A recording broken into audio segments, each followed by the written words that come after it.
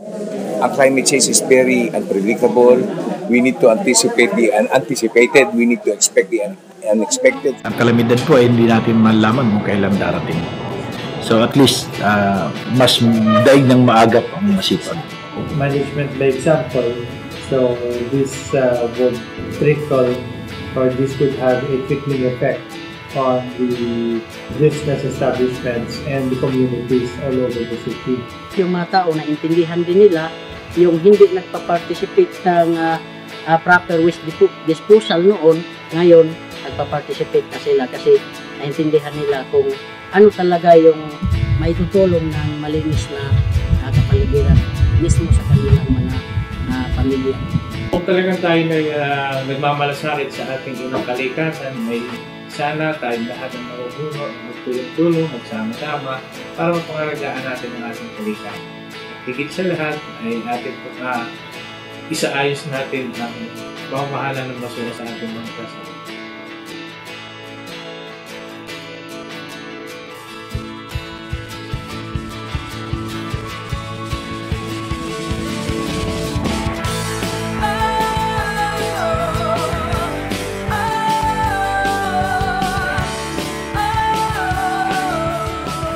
Well, we call it the yellow-green flag because it's more than just an environment-friendly or a climate-smart way of doing things, which is what green stands for. A green building, a green infrastructure, a green design, a green approach. But when we say yellow-green, because we are tuwid na daan, liberalism, it symbolizes for us freedom and openness and dialogue and the participation of as many sectors as is possible in a discussion of all our issues that concern us, especially as this is on climate change and the environment, how we must adapt, how we must be able to manage well the resources of the earth. Because best practices takes us out of just the framing of theory, meaning or concepts, meaning it's not just climate change as we understand it in scientific data and models. It's not just what you read or hear about. It's not just documentaries like the Inconvenient Truth. It's not just about BBC or the Discovery Channel or National Geographic. It's about what people are actually able to do at their level, with their communities, with their local governments, with their leaders, and with the different stakeholders of any community, of any grassroots setting. And so best practices is really seeing how things are done, how adaptation is really carried out and lived out on a day-to-day basis. Whether you're an upland community, a forest-based, or a river community, or coastal, urban, rural, you're able to adapt to the challenges we face that are posed by and we face coming out of climate change and climate change impacts.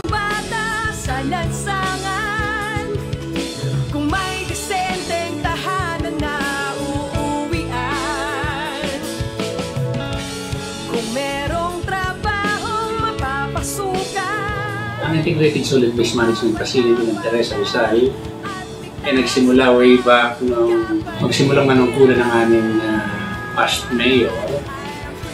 Pinilitan ng incumbent si Mayor Rodel de la Cruz. It was way back in 2004. So, gusto ni Mayor de la Cruz i-implement yung Republic Act 9003, which is also known as the Ecological Solid Waste Management Act 2000. Sa kalagayan ng Teresa bilang 4-class municipality during those times, ay medyo mahirap na magtayo ng sanitary landfill. So we devise ways, paano ba natin magagawa na makapunta dun sa zero waste management? First thing first, ni-rehabilitate namin yung basurahan kasi open dump site. That was 2005.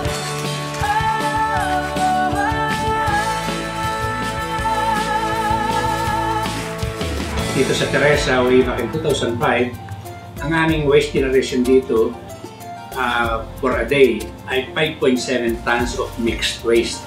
After 2 years of waste management implementation, ang aming basura ay naging 3.5 tons na lang of segregated waste na. Ano ang significance nun? Ang significance nun is ang nakalagay kasi sa batas. All local government units or municipality na mag-implement ng waste management, they have to reduce their waste by as much as 25% of their waste for the first 5 years of their implementation. Tapos ay 3% per year hanggang makuha nila yung zero waste management. Bakit ito ang pinagtuunan ko ng pansin? Dahil una, nasabi ko nga, ito ang hinihingi ng Republic Act 9003. At the same time, isa sa problema ng bayan is poverty or unemployment. So, kumbaga ay makakatulong itong proyektong ito. So, ito na nga, nakapag ako ng mga tao dito, then yun na, nabigyan ko ng trabaho. So, hindi na masyado bang palaasa sa namumuno sa bayan. At least, kumikita na sila on their own. Ipapakita ko naman sa iyo ngayon yung paggawa ng papel na uling. So, katulad itong papel na ito, discarded paper, na nanggagaling sa mga opisina, eskwelahan, o anumang mga establishmento dito sa bayan ng Teresa. So, ang papel, ibababad lang sa tubig overnight. So, malambot na yan. And then, right after niyan, ilalagay natin yung halos puno, isang pail na dinurog na papel. Hahaluan lang natin ng nilutong gawgaw, no? Na magsisilbing as binder. Then, right after na insert, so yan na. Iko-compress yan para sa ganun ay mag-compress ng gusto, magpiga, and then ito na yung end product. Kaya lamang ibibilad ito ng 4 hanggang 5 araw para pwede nang gamiting panggatong. So, papel na uling. So, ito yung mga na-sort kanina na sitoy na talagang wala na siyang mga hard object. Ipipid dito sa machine na ito. Kung tawagin itong machine na ito, pulverizing machine. So,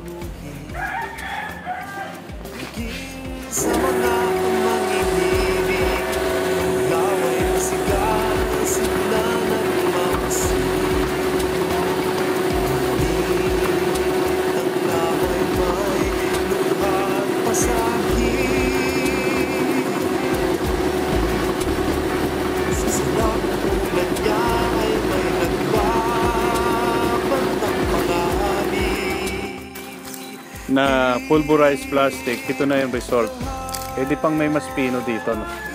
So, kaya dito sa Teresa, hindi nire-regulate or naibaba ng plastic dahil meron kaming napaggagamitan na kung saan itong mga pulverized plastic na ito, pwede naming maihalo sa paggawa ng mga concrete products tulad ng hollow blocks, paving blocks at iba't iba pang mga concrete products. Ang ideyang ito ay nakita o nalaman namin sa pamagitan ng pag-introduce ng mga taga-UP student, engineering student, na pwede pala na may paggamitan yung mga pulverized plastic and styrofoam, na kung saan minimix namin ito sa paggawa ng mga concrete products katulad ng mga hollow blocks, paving blocks, na kung saan yan naibebenta na namin ngayon. Actually, ang Pasig River Banks, dito nag-order sa amin ng bricks na nailatag nila along the river banks. Dapat nating ituloy hindi lang para makapag-comply tayo rin sa sinasabi nating batas, ang Republic Act 9003, kundi talaga kailangan na sa panahon ito. Dahil na rin sa nakikita natin problema sa tuwi na sa Metro Manila, ibang karating na bayan, ay nakikita natin na pagka dumating ang tag-ulan at bumabaha, ang pangunahing problema kung bakit nagkakalag ang mga drainage system ay dahil na rin sa mga plastic na nakakalat doon sa nasabing lugar. Kaya nga kami ay binigyan namin ng pahalaga kung paano magkaroon ng segregation sa atin sa bayan ng Teresa.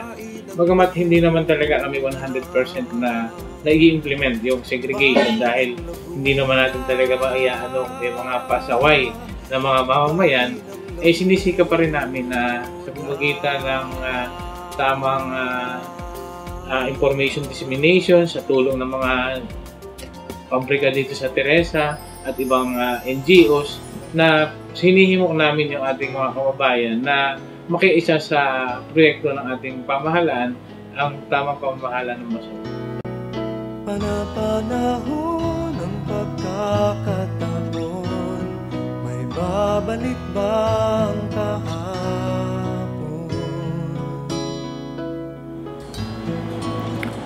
Yeah, first, I would like to stress that Calbayog is one of the largest city. We're third, next to Davao and Puerto Princesa. So it's composed of 157 barangays with a population of more or less 183,000 people. In terms of disaster risk management, first the city had created an office na tawag namin City Disaster Risk Management Office, headed by a department head. So, yun ang namamahala sa pagbibigay ng information sa mga barangay in case may darating na mga kalamidad. Isa sa mga programa rin namin ang magbigay ng mga informasyon. We have already identified the hazard places sa buong lungsod ng Calbayog, at lahat ng mga taong nakatira doon ay nabigyan na namin ng notice. Yung office namin of many programs and projects with regards to disaster management. Number one yung ginagamit namin na approach sa barangay is the PDRA. Yung PDRA natin is disaster risk assessment and risk mapping. Inalam natin sa mga barangay ano talagang common sa kanila. And in fact, kaya yung lahat ng sector ay involved dito. Dahil mga tanong natin sa kanila, ano nangyayari sa kanila noon at ano nangyayari ngayon.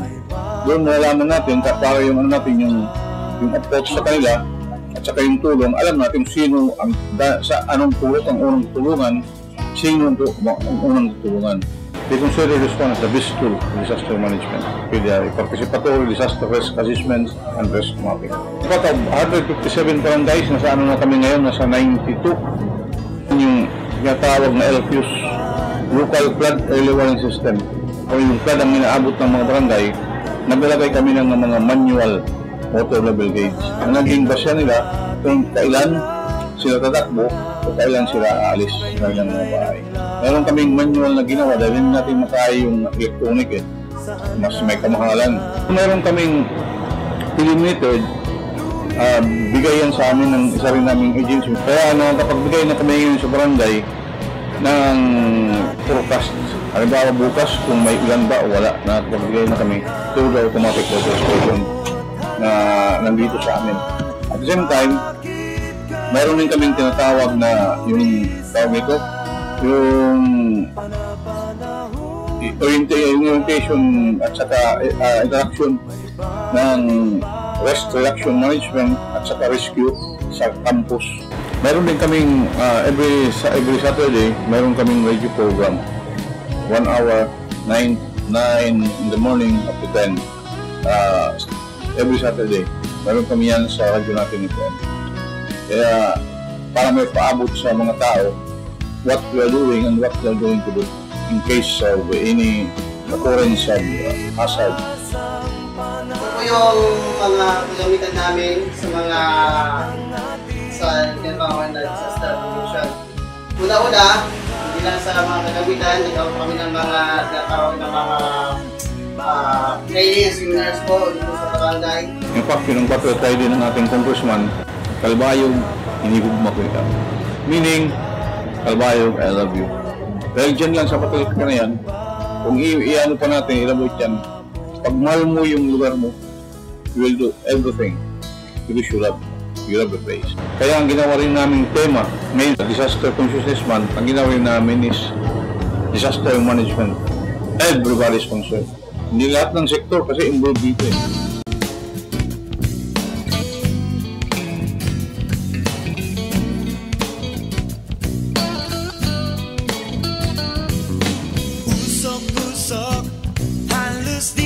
Dahil we are an island, we talk of sustainability. You have to protect and enhance genetic resources. So, i-explain na mo sa kanila na kailangan talagang i-protect natin yung kalikasan natin. Nakita ko yung potential ng, because I also do snorkeling. So, mayroon akong nakita ng mga areas doon na maganda pa, may natira pa. Because you know, before talagang yung tao walang pakialam sa kalikasan. Parampat yung dynamite fishing, gano'n. Tapos, walang regulation ba masyado. So, nangyari, nung makita ko may natira pa, so yun, nag-initiate kami na mag-establish ng mga marine sanctuaries. I-identify namin yung mga areas. So, we were able to, you know, establish almost 6 marine protected areas. And then, nagkataon na rin na with this partnership with the Plan International, I would say formula sa success sa Francisco was the partnership with an NGO like Plan International. Malaking tulong siya sa amin. Maganda yung beaches namin, yung of course we have this lake, we have hundreds of caves. So nakita ko na dapat mabigyan ng importansya yung environment. Tapos malaking challenge as far as environment is concerned dahil hindi pa masyadong naintindihan ng tao na what is environment, no? Pero tuusin, it's a source of life. Land, air, and water. You need to protect. So yun ang talagang malaking challenge. Kaya ginawa namin, may mga translated to local dialect yun para maintindihan ng tao. May orientation kami about disaster risk reduction. So, kami rin ang nag-organize ng Barangay Disaster Risk Reduction Management Committee in every barangay. Pagkatapos namin na-orient sila, nagkana kami ng barangay-based typhoon drill contest na sinalihan ng 15 barangays.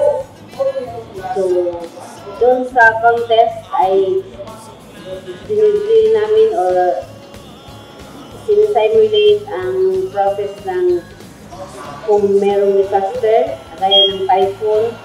So, ano ang gagawin ng council para sa mga tao diyan sa community.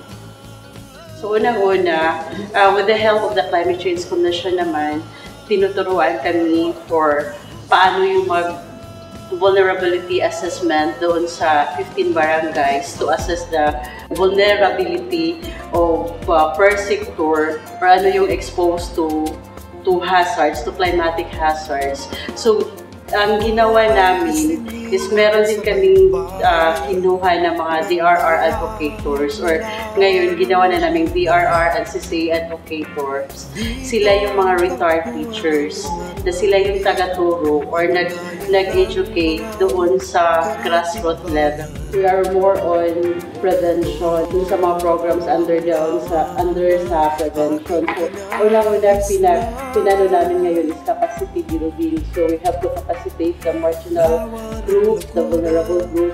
So, hindi lang kami nagkakandak ng mga water and surge rescue training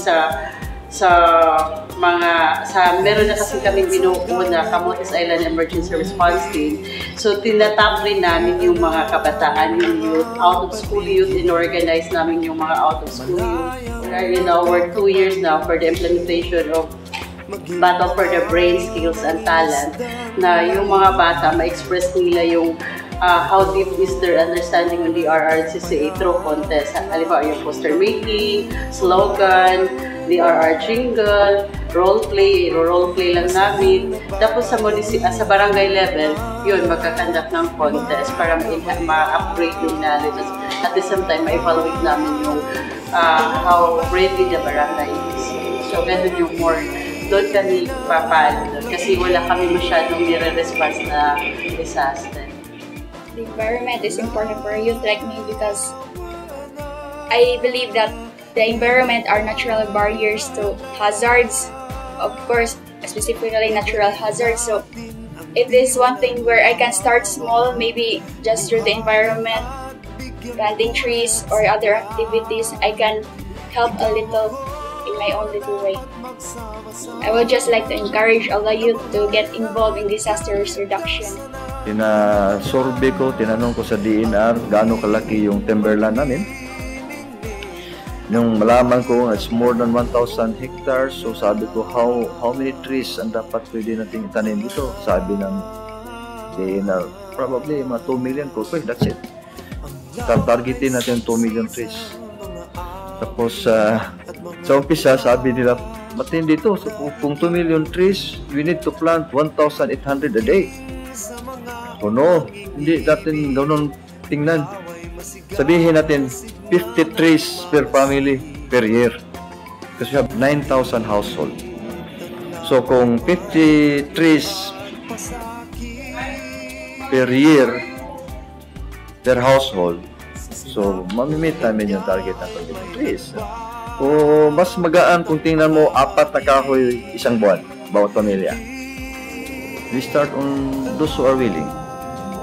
Start lang kami ng isa. Organize namin. Nilagyan namin ng activities. Tapos may mga incentive pa.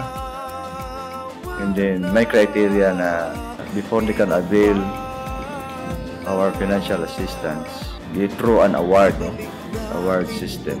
Na mayroong criteria, they have to comply the criteria. Like for example, they must segregate the waste. They must have backyard garden. They must meet once a month. So the criteria nga basic lang tayo. Then naintindihan naman nila na lahat pala ng criteria sila rin ang kanilang kinabang. Ang bahay ng Laguna.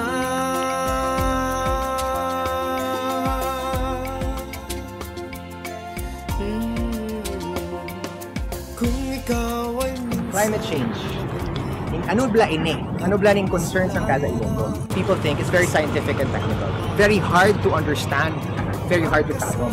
Pero, if you simplify it, climate change is about our everyday lives. Climate change is about the air we breathe. Climate change is about the water we drink. Climate change is about the food we eat and we take.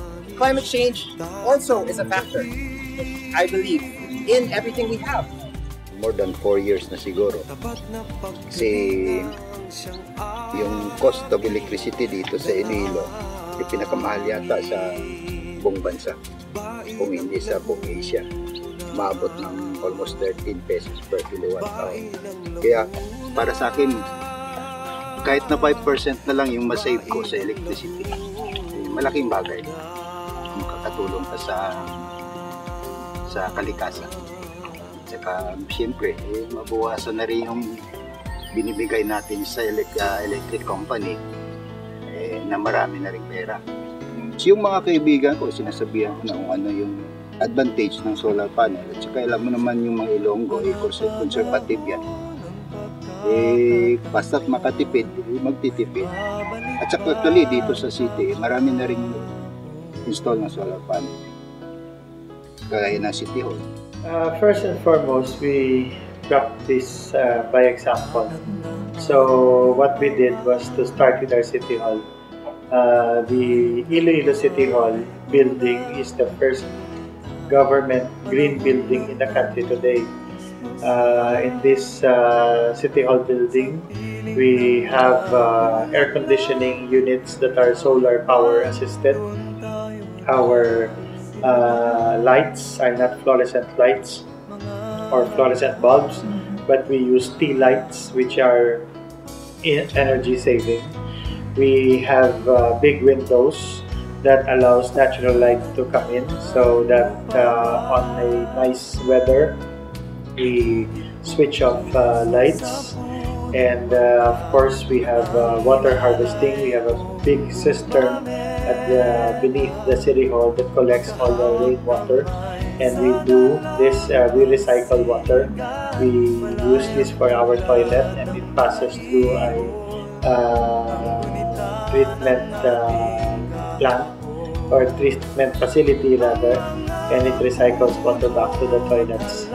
What we did was to pass a city ordinance providing incentives on tax breaks on individuals who put environmentally friendly equipments or machineries in their respective buildings or their respective residential houses. So there's an ordinance, and it is there is a degree on how they could avail on this ordinance on tax incentives. And we were talking about the hospital waste. We have signed a agreement with a private corporation to put up a treatment facility in our sanitary landfill site, so that it would be a lesser burden for the city government on the putting up of such facility, because we know that government doesn't really have enough resources and funds to put up such kind of facility, and we should go into partnership with the private sector, and so that we could implement this wastewater treatment program for the city of Iloilo. We are honored and we are proud to share that we have a local law, or what is called an ordinance, giving incentives for entities and business entities that use renewable sources of energy to power their establishments, whether it be solar, whether it be wind, whether it be whatever form of renewable energy. And this is to entice our business sector and also individuals who can afford to use renewable energy. We cannot stay in this position forever. So to ensure that the programs are continuing and sustainable, this should become a policy. That is why the city or the LGU must come up with an environmental code, and it should be passed in the city council, and it should have a period, like for say, a period of 10 years. And revisions are going to be made after the 10-year period. That is the preservation and protection of the environment of the city. Iloilo City experienced big flooding way back in 2008. There were 10 feet high waters that rose in just 15 minutes and covered almost half of the city. And with this, we have initiated several climate change initiatives to address these concerns.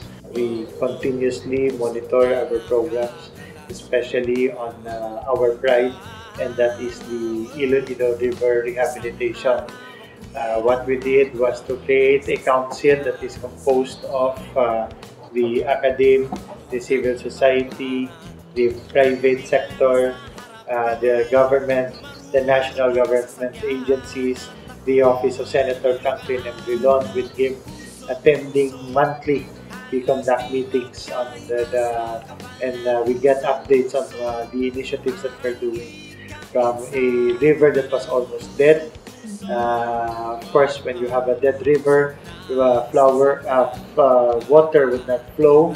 So if water doesn't flow because it's blocked, then it will cause flooding, and it will give us again a big problem.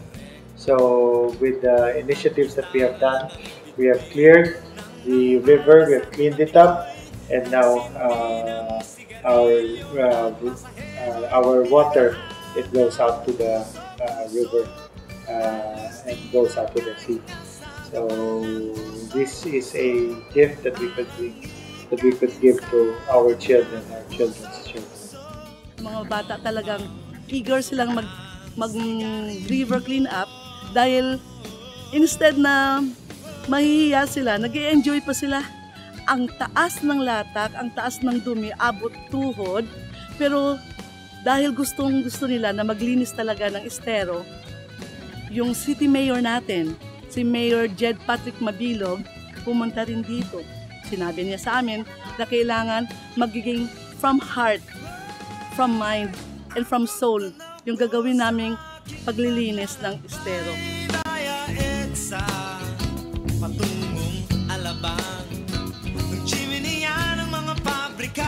Pombong is famous because of Tipa Farms because it produces vinegar. Sukang Pombong is named is a brand name of our town. So we have so many legislation supporting the brand of Sukang Pombong. We deregulate, we pass laws that deregulating the cutting of the nipas.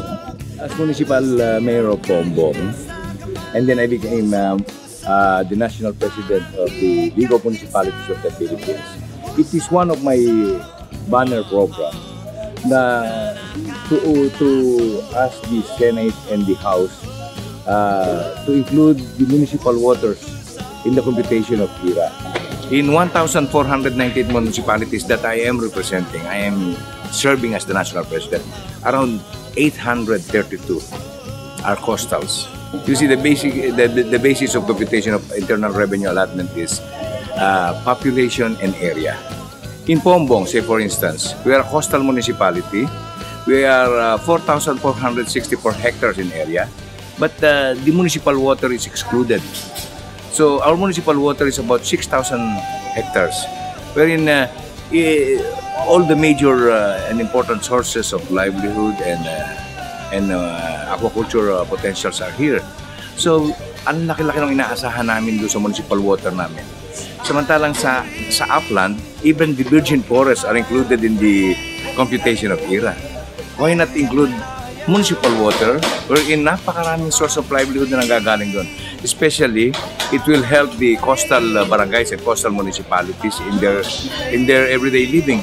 We have intensive mangroves reforestation here in our municipality because those were dual purposes or multiple purposes. It will strengthen the dikes of the coastal. I mean, they will be depending. The dikes will be depending from the people from floods, from erosion.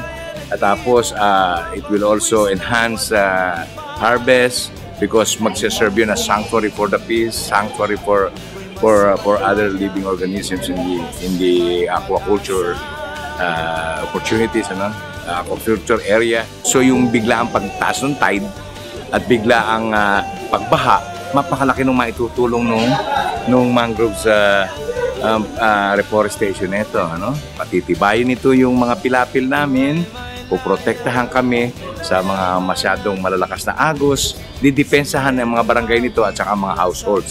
So napakalaking bagay din ito doon sa tinatawag nating Disaster Risk Reduction Management Council.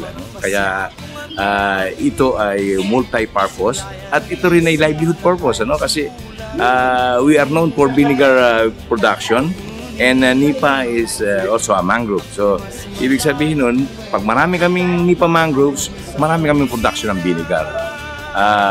We do some legislation for this, such as yung we prohibit conversion of Nipa farm into fish pond. Sa aming Risk Reduction Council ay nag-convene na po ang new administration at yung mga barangay captain kung saan ang early preparedness po ng aming bayan ay inaanda na po namin sa mga typhoon na darating po dito sa aming bayan. So ang Sangguniang Bayan po ay patuloy na umaaksyon sa mga kalikasan, pangangalaga ng kalikasan at sa paghahanda ng mga kalikasan dito sa aming bayan. Ang masabi ko lang with this changing climate, putting people first, you will never go wrong. Nakatulong po sa amin kasi malinis ang merkado namin. Nakatulong sa mga negosyo namin. Mga kabataan ngayon na lalaki at susunod sa kumbaga, matuto sila na mga laga rin sa kalikasan dahil sila ang makikinabang nito. At bukod ron, yung kabuhayan namin, yung kabuhayan dito sa Bulacan, sa kalinisan ng dagat, sa kalinisan ng kapaligiran, diyan tumutubo yung mga kabuhayan. So what is important is that the leadership of the LGU creates trust among its people. Once there is trust, you will find people empowerment, you will find people support, and you will have people cooperation, and the environmental programs and initiatives will become a lot easier to implement.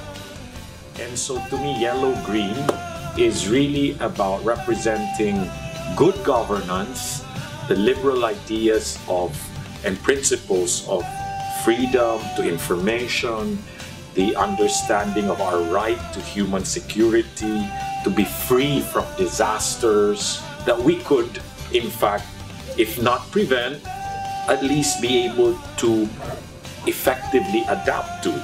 So yellow and green is a representation of the governance that is also free and open and fair and transparent and accountable vis-a-vis environmental and climate change issues and concerns and plans and programs. So that's what yellow-green is.